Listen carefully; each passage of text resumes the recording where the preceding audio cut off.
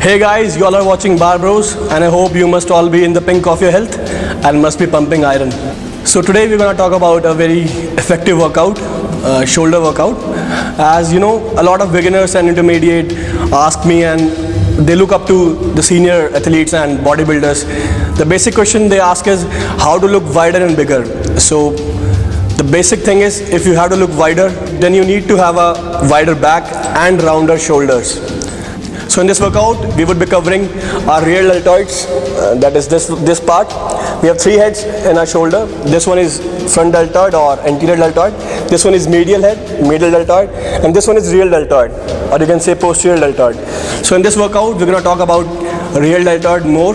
As you can see that if I'm sitting this side, let me show you.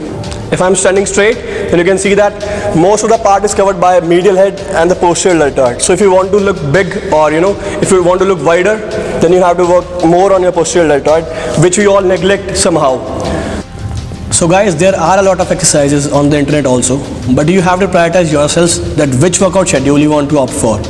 So basically in this workout, I'm focusing more on the rear deltoid part, because when I was a beginner, I used to neglect this part. And in my own gym also, I've seen that a lot of youngsters, they focus more on their front deltoid and the medial deltoid part, but they neglect the rear deltoid part. So in this workout, I would be doing 2 exercises for this part, and there would be a superset of 3 exercises. Basically, first is your shoulder press, overhead shoulder press, and second one is combined with your front raise and the side laterals. So basically, the rest time would be 90 seconds or about 2 minutes. So you need to hydrate yourself in between, and you need to give some rest to your muscles also. And last, we would be doing some shrugs. That's it.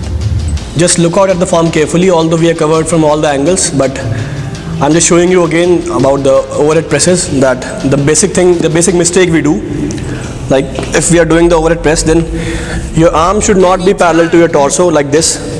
They should be a little bit ahead of your torso like this. You can do it like this. This is incorrect and this one is correct. And let's start the workout. Messing with the money, you ain't messing with decisions. Yeah, you messing with the team, then you messing with the squad. Mess with one of us, you be messing with them all. Yeah. When you start anything, when you start out on a path to anywhere, the first step, the first day, the first minute, you're excited. You're like, yeah, I'm gonna do this. I'm gonna kick ass. The next day comes and you're like, man, this is a little tougher.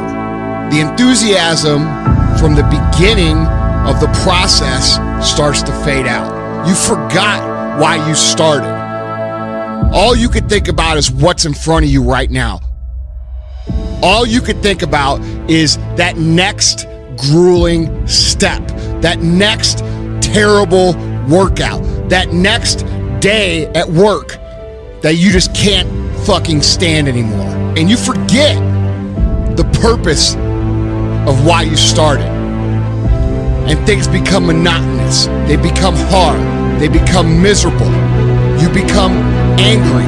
You become frustrated. Anytime you start something new, anytime you move out of your comfort zone, you're gonna go through frustration. What happens when you start to feel like a grind and things get grueling and they get gritty and they get tough and it gets harder to move through the process every single day? What happens then? Most people fucking quit.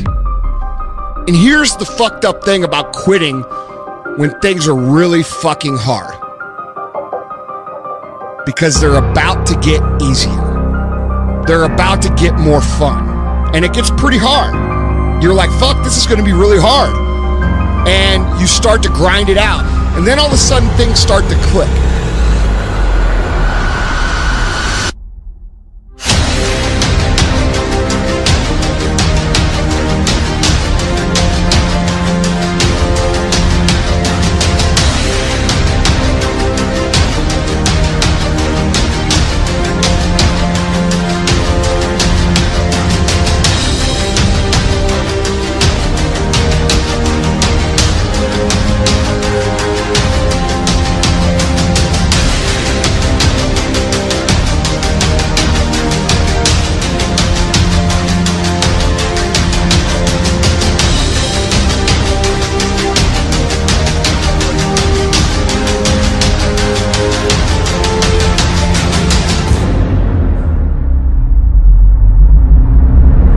anytime we work into a new area of life by moving out of our comfort zone, it's gonna get really fucking hard, really fucking fast. That area where it gets really fucking hard is where most people quit. We all have times of frustration. We all have times of anger. We all have times of why me? Why is this so hard for me? But at the end of the day, when you start feeling that massive frustration, that massive anger, that massive irritation and massive stress, you are about to have a breakthrough. You are about to move through an area that most people can't make it through. And you've just got to keep moving. Things are the hardest right before they get better. Things are the most frustrating right before they get better. Things are the worst right before they get better.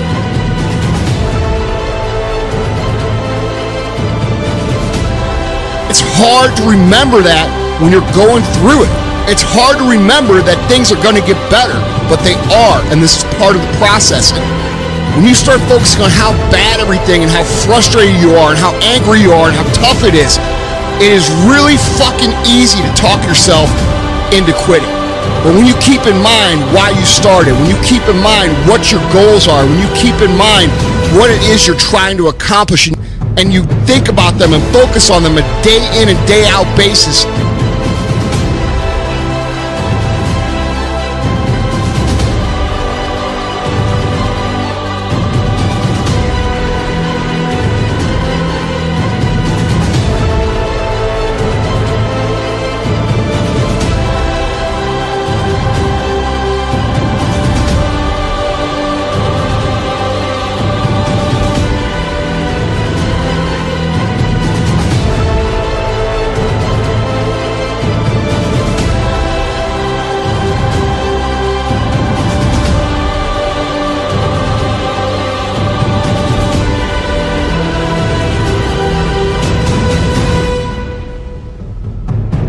So guys, I hope you would have found this workout beneficial.